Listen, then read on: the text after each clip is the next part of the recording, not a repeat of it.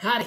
So, we're gonna make some business cards today. Whenever we go to conventions, we hand these bad boys out. It's really simple, grout business card. People call it concrete business cards. We like to do some colors. Today we're actually gonna do a nice dark purple, like try to go for a moonlit nighttime sky. It's a special little grout mix, but you could do cement, sand, water, get a nice paste going, and then we get these candy molds. And we just pour it in, and yeah. So we're gonna make a bunch of these. I don't got a lot of time. So I got, what, 20 minutes to do this, clean up, get back up to the house, and we got a family outing. So let's make it happen, Captain. All right, so we're gonna weigh up all the dries. And this is a secret formula that we came up with years ago, so.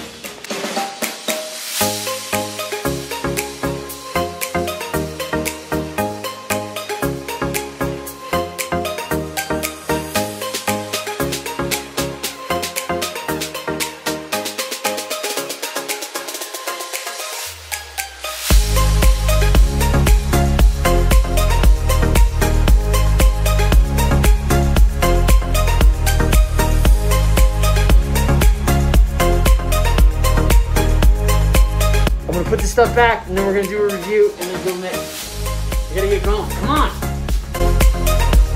The clock is ticking. I think I'm like already late, so yeah, I gotta move. 15 minutes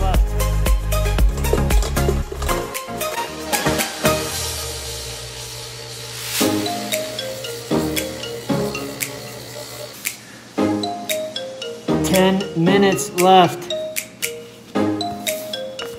We got 8 minutes left.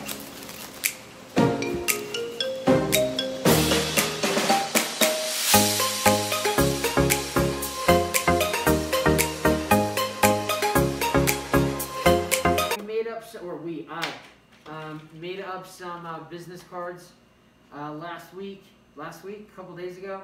I'm just doing the ripping and stripping. We put the wood on it to keep the insulation down.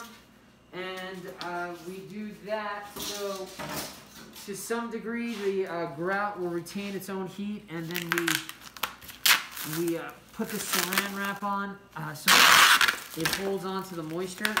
What happens is the water will dry out on the surface, and then it'll start drying out on the sides, and then we get this self-desiccation.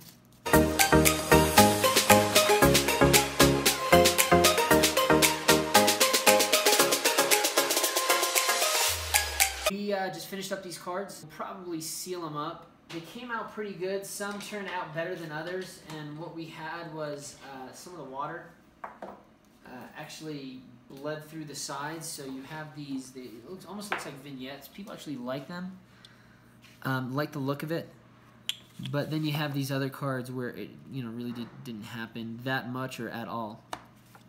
So what we'll do is we'll seal these up with just a spray-on sealer. It'll make them all look uniform. We'll get rid of those vignettes. But the next step is, or excuse me, once we pull these out, we actually sanded the sides down, and that's what I was doing before. I missed this one. The reason why you want to do that is some of these get so dang sharp that they can cut you, and that is not comfortable. The last piece is cleaning these out. These are just candy molds that you got online. We gave them the design. They stamped it out for us or vacuum sealed it out for us.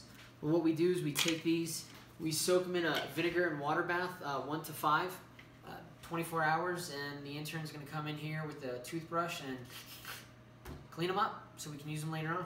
So yeah, that's about it. If you have any questions, let us know. Go concrete, beat asphalt.